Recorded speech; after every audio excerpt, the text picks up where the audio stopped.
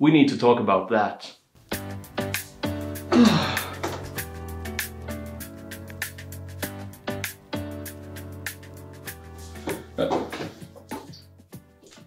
Don't ask.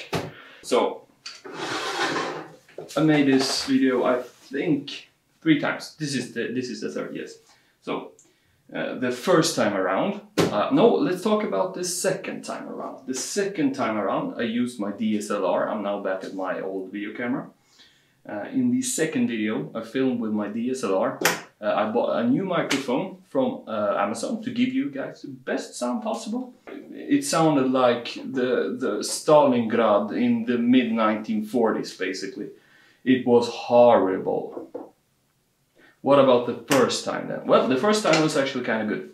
It was informative, it was thorough, it was long, boring as all hell. My grandmother fell asleep 2 cities over from the thought of having to watch that video one more time, and she doesn't even know it exists. So, I'm gonna do this again. I'm gonna do the mounting, but I'm not gonna do the mounting because everything is already mounted. I'm gonna show you the insides, I'm gonna show you some of the BIOS features of the R210 II, and I'm gonna show you the settings in TrueNAS. Yeah, let's do it. He's coming with us. There we are. Now, something that hasn't worked out anytime I've done this is getting the lid off. Yeah, let's see how it goes. Oh, for Queen and Country, man! Yeah, wasn't even worried. Yeah, so this is the inside of the Dell R210. As you may notice directly, the hard drives are indeed attached. Here I have a SanDisk Cruiser Fit, I think it's called. It's a small 32 gig USB stick which holds the operating system, the TrueNAS operating system. This is the drive, this is the second drive. As you can see, they're already installed because I failed so many times I'm not gonna do it again. But yeah, you get the point. I'm gonna show you how they're mounted, so it's gonna be good. So what you do to get the drive out is you pull this knob and you push it this way. Like this, you can hold here, whatever you want, just do this. And the drive should pop right out. If all of the knobs are aligned. Here we go. Now, of course, this is plugged in, so we just unplug it. It has these 4 rubber grommets, 2 on each side, and this is where you mount the screws to get it to stay in place. You don't want your drives flying around in the server, that would be bad. When you get the caddies out, the screws should be mounted here. Look. It looks like tiny eyes and mouth. So these 2 knobs here, they hold the 4 screws, and they go right in here, and it goes there and over here. And as a pro tip, you plug your drive in before you seat it. Probably every human being alive except for me would do that, but I didn't the first time, and it was quite a bit of hassle to get the drive mounted. So maybe I can zoom in again.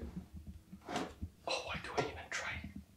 You can see here, I'll try to point here, and here, and here, and here. These go, oh fudge. Those 4 knobs goes on these 4 holes, and the lead lines, you just push it in, no problem. You might be afraid this is gonna fall now. There's a high risk of that. I'm gonna put it back. Sweet and careful, sweet and careful. God damn it. You're supposed to be, little friend. The drive is down. The knob is not moving because it's not seated. You just take it and you push it. You hear the click, click, clack? Means it's seated. Something else to note is that this caddy is actually different from this one, the other one, in that it's mounted upside down. And that is because you have this plastic machine, and obviously the tracks and the different layout. That is because you're supposed to mount the optical drive here if you have one. I don't, because who needs one anyway. But the procedure is the same here, except on beforehand you can dismount the connections carefully. The knob is directed right there, so you take the knob, pull it up. You can push in the back here. The drive slides right out. And here you can actually see the drive. I don't know if I said this, but I mounted two 3 terabyte Western Digital green drives. And the reason I went with green is because they're so power efficient. No, that's bullshit, it's because I had them laying around on cheap like that. So who cares? This is the hard drive. I get 2 of those in here. Over here is the mounting holes for the screws. As you can see on this one, they do not look like a smiley face. Instead you have this here, which looks like kind of a dissatisfied little being. Hello! God damn it, I'm stupid. Okay, so the drive goes in the same way. It's actually practically the same mounting procedure as you can see right there. You have a knob right there, and you have 2 there. You get the point. Carefully. Oh, yeah, it needs to go in like this, not like this or like this, like I did. So again, do as I say, not as I do. Try to find the inner knobs. I speak like you're actually going to do this because you bought one of these. The risk is quite small, I guess. I'm not smart enough to do this. I should not. No, I should not serve. See something else I didn't know? I did not connect the drive. And I break it as well. So connect your drive. Calm yourself. Calm yourself. So there we go. You plug in the second one, the data connection. You just get it down here. Done. So that's quite easy. You mount the drives, you mount your USB if you're using that. Otherwise, you could use a solid state drive. Oh my god, who says that? I mean, you can use an SSD. You put it right here, or whatever you want. I guess you can put it here if you want to, but that is the best place in here, I think. Put it there, mount a SATA cable, put a SATA power splitter on the this here, and you got yourself a new OS drive. Zoom. Zoom, zoom, zoom. This little thing. So this is the DRAC, that stands for Dell Remote Access Management. No, it does not stand for Dell Remote Access Controller, yeah. So what that basically means is if you don't have an OS installed, you can get into the server, you can make some setting changes, some BIOS changes, I believe, without the OS having to be alive if the server has crashed or whatever. If you just want to change something and don't want to take the server offline, you can just do that. And this is the Dell DRAC 6 Express version. I actually ordered a Dell Express Enterprise version, which you can very simply change out. We'll have to wait till that comes in before I change it. And I think at the same time as we change this, we will install a SSD drive to host the OS. Yeah, that's basically all you need to know. As I said in my first video, we got... God damn it. As I said in my first video, you have the heatsink and the RAM on here. And as I said, the RAM is upgraded. Now I did say that this came in a 4, 16 and 32 gigabyte configuration. I actually think it was a 4, 8, 16 and 32 configuration. So a little more options there. And this baby goes like that. Let's take a look at the BIOS.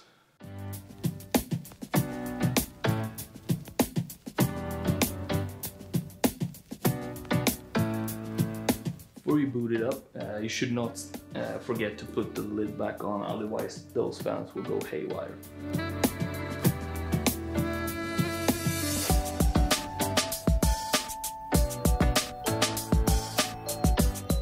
This is a very professional IT environment, I just want to say that.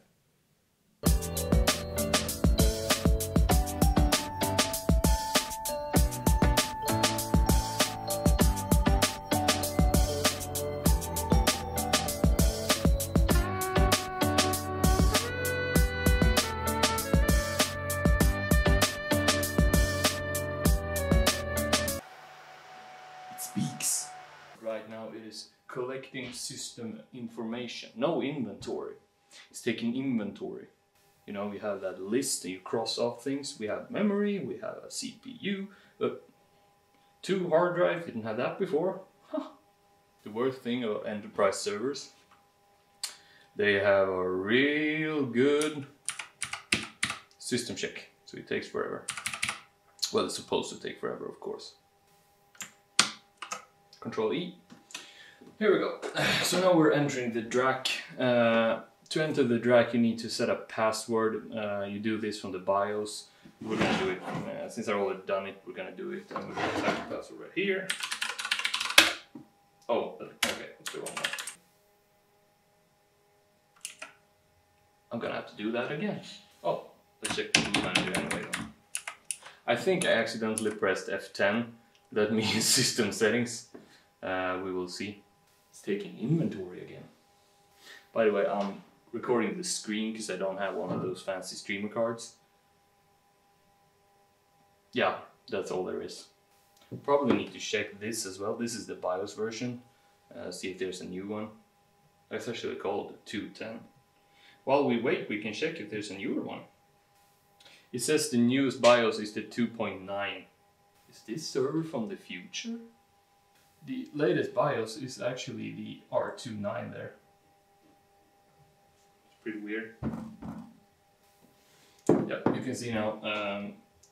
The only thing that changes when you're about to go into the boot screen is this password prompt turns up. That's it just says enter password, so we'll do that. Is it this one? Oh, then it's this one. You should remember your passwords and not come up with them every time you do this, because you have to reboot it again. So we'll get into the DRAC again. That'd be fun, huh? So we actually tried to get into both menus twice now and haven't succeeded. DRAC. That's the right password. Then you can continue. This just means that the iDRAC is on. You can change it by doing, I think it is, yeah, it's plus and minus. You can do that, plus minus. iDRAC out of band interface will be disabled. The LAN channel is off. We don't want to do that. We want to keep it on. So IPMI over LAN, that means you can remote into it. We'll keep that off for now. Here you got the LAN parameters. You want to change that. Smart card, if you're using a smart card reader to get into it. Maybe if you're a business or just a nerd. System services, we can check this. That's basically all you can do. LAN user configuration, if you have any special IPMI or that kind of stuff. Yeah, this is also one of the first things you want to do. You want to go in here and you want to change the password for the iDRAC. If you buy these used, it could be a good option before you do that to reset it. Just hit this option and press yes, and it will reset the iDRAC and you can set a new password. Here you got the system event log, really nothing to do there. And you have a special Dell service to get into the iDRAC, so you get in via an IP if you're connected to the network, so that's not a problem. And we didn't do any changes. We'll discard a change and exit in case we did anything. I don't think we did, but you know. We're going into the boot menu now, so we press F11. It said in the top right corner, it said enter boot menu. That's what we're going to do, and this time we're going to put in the right password. I just checked another link. Here is the 2.10. That's the latest one.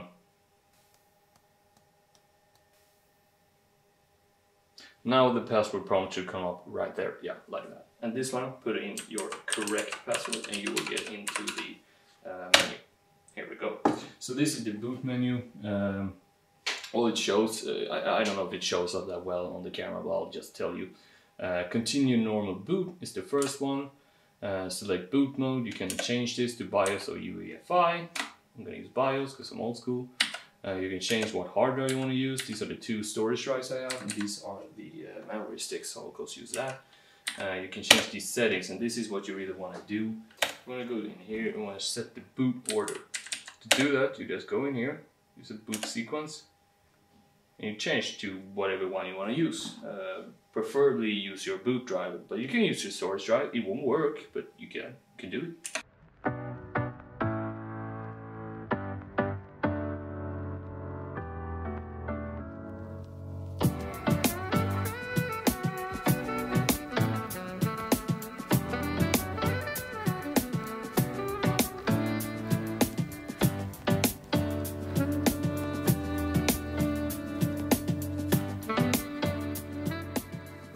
For system setup. Works the same. There we go. So we're in the BIOS now. You get the time and date. Hopefully those are right. You got your memory settings here. If you want to change any timers or anything. Then you get your CPU settings here. Something you would actually want to do to check in here, if you're going to do some kind of virtualization, you should check so that the virtualization technology is enabled. That's basically V mode. If you want power, you can check the turbo mode is engaged. It's good for, you know, power. And there's probably 100 different things you can do here. Check them out if you want to. SATA settings, you can see your drives, you can see the capacity, you can change the drive corresponding information. Boot settings, of course, boot in BIOS mode, and you can boot sequence to try if you want to do that. Integrated services, this, you know, like network card settings and that kind of stuff. You can actually see the MAC addresses of your NIC in here as well. If you want to know what network card has what corresponding MAC address, this is where to see that. PCI R2 assignment, actually I have no idea. Probably have a lot of good things. Serial communication, if you want to go through the management board or the serial port to do configuration. Power management, say like this: if you have it as me in an office space where you're gonna do other stuff and you might not want this to sound like the back seat of an airplane, you should change it to minimum power. That means that the fans will go on slow time. And you change this to maximum power by going here and pressing your plus. Oh, that's always dependent, but this one, maximum performance. That means that your CPU is gonna tremble up, and that means that your fans are probably gonna tremble up as well. You can actually change that as well if you want to have minimum power or maximum performance. You do that and you have maximum performance all the time. It means this will be loud. Why system security is really the tab that I can say for sure you want to go into. That is because here you set your password. Now the system is locked, of course, because I set the password, and you do that by setting these. Here you can change what the power buttons and NMI buttons do, if you want them enabled or not. If you have like people coming around your servers and pressing buttons, tick, tick, tick, you might want the power button to be disabled. Just a tip. Keyword unlock, report keyword errors, FT1 prompt errors, but just basic settings you can enable if you want to. So yeah, that's the BIOS.